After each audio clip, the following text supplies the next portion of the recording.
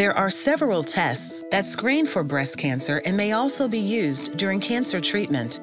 For women who are at average risk of developing breast cancer at this point in time, what we recommend is that they start screening mammograms beginning at age 40 and have that done every year. A screening mammogram involves an X-ray of the breast with very low radiation.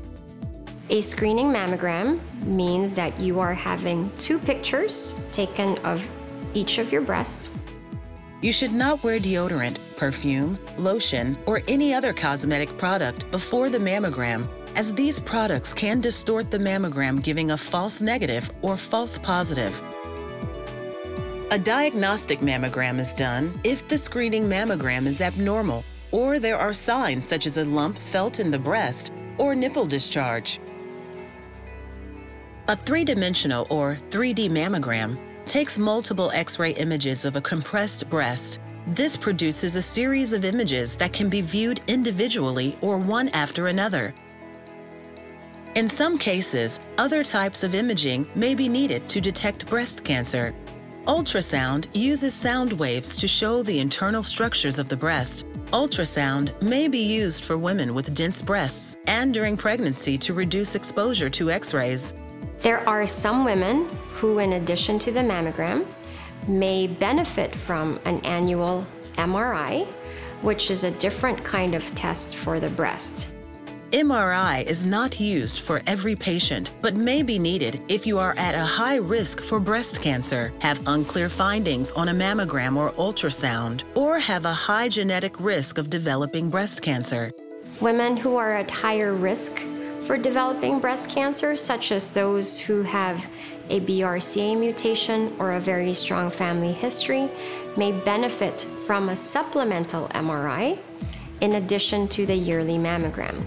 A biopsy is the only way to confirm breast cancer. A biopsy is the removal of tissue to examine cells. There are different types of breast biopsies: a fine needle biopsy, a core needle biopsy, or a stereotactic or 3D biopsy, which uses mammography compression to locate the tumor to remove cells. You can find out more about each of these biopsies in the booklet, which accompanies this video.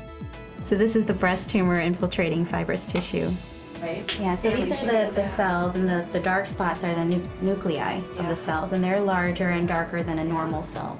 So the pathology report is very complicated. It addresses a lot of different elements, and I think it's very difficult for a patient to read. Sometimes it's overwhelming information, and I think it's best for the patients to work with their surgeon, their oncologist, the radiation oncologist to determine the best steps moving forward.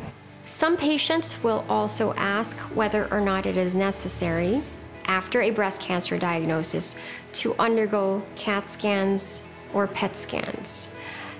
The purpose of a CAT scan and a bone scan is to see whether or not the breast cancer is also outside of the breast and lymph nodes. It's a very different test that is looking at other parts of the body and not the breast.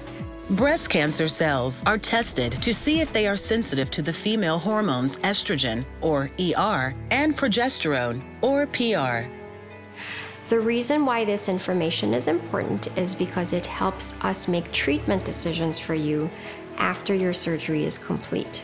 Cancer cells are also tested to determine if your breast cancer has a copy of the gene called human epidermal growth factor receptor, or HER2. And the reason why that receptor status is also important is because it allows us to give you specific targeted treatments as part of your plan for breast cancer care. If your breast cancer does not express estrogen or progesterone or HER2 receptors, then we usually will call that type of breast cancer a triple negative breast cancer.